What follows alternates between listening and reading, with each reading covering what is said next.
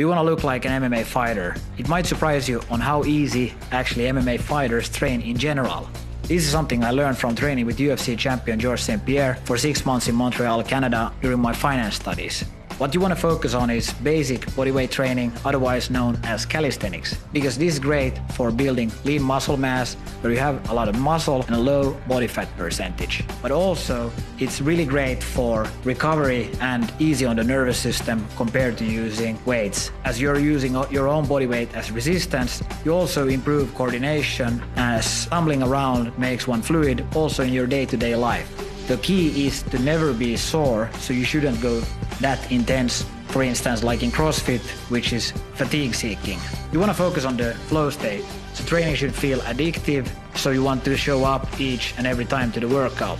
That is the road to mastery. For instance, greasing the groove or 2 to 3 times per week training is excellent.